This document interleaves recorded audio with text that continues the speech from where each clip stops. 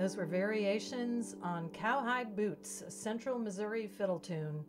Hopefully you've had a chance to watch the previous video and learn the original tune before learning these variations. So we're going to start this version out with a broken chord, a 4-note broken chord, and we're going to keep our hands on opposite bridges, meaning the right hand is going to play the G and the B, the left hand is going to play the D and the higher G. So instead of playing them in order like this, lowest to highest, we're going to keep our hands on opposite bridges and play right to left. Now this is not in rhythm, but you will play right, left, right, left. So it sounds like triplet 1. And the last of those notes is the melody note, and it happens right on beat 1. So the rest of it actually happens just before beat 1.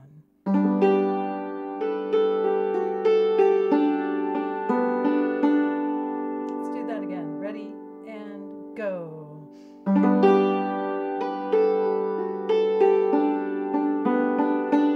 got some nice syncopation there in that second measure. Let's try it again. Ready and go.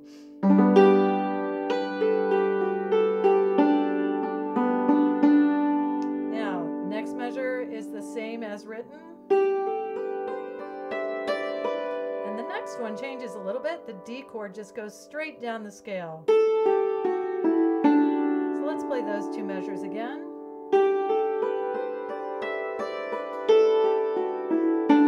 Again.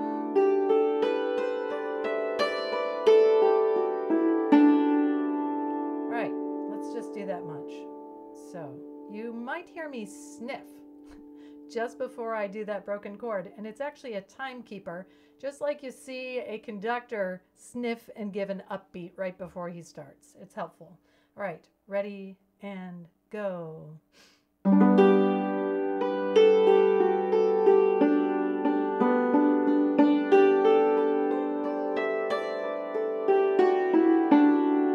Now we have pickup notes that are now a triplet.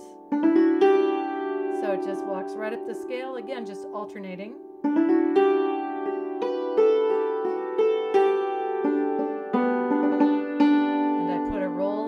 Which you remember is just a strike plus a bounce. And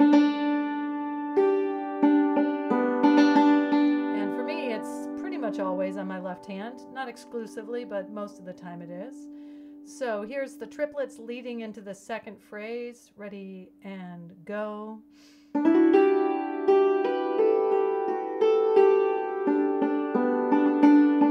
Now the next material is very similar. Instead of doing, which is what we did originally, we're going to change the rhythm.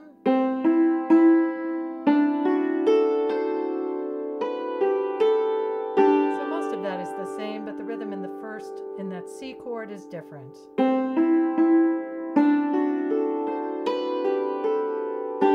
Again.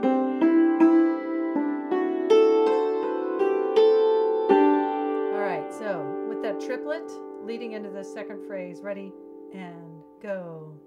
All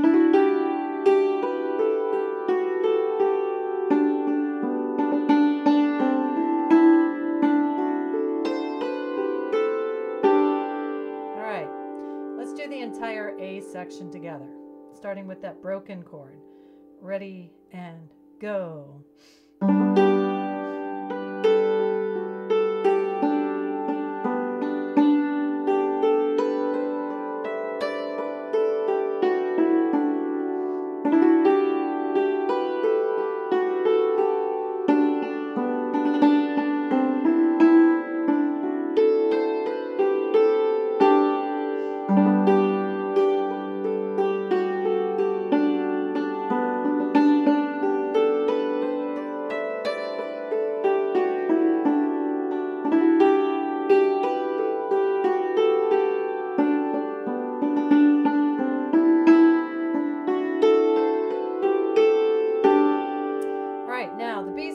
Starts with a triplet as well. You go to the higher octave, you do the same thing, but just an octave higher.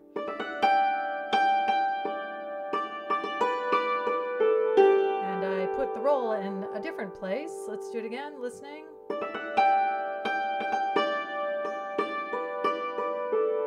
You could put it either on the second G with the left hand for me, or the second D. Let me do that again. Ready and go. And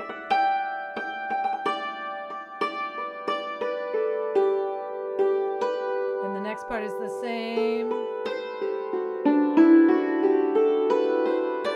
Then the triplet again.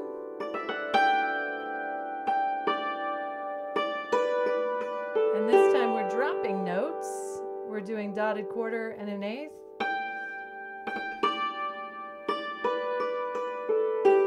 Then the ending is very similar. And again, we're going to drop a note. Instead of going to the F sharp, we just stop on the A and then chord. All right, so here's the B parts. I'll do it very slowly. 1, 2, ready, and...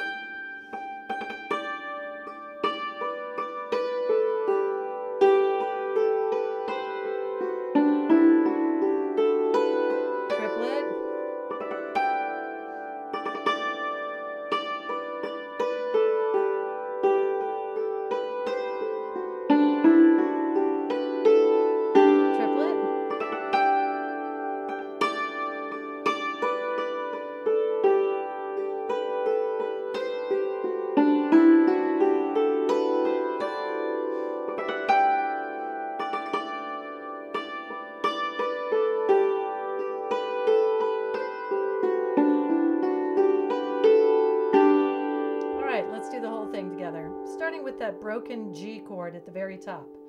1 and go.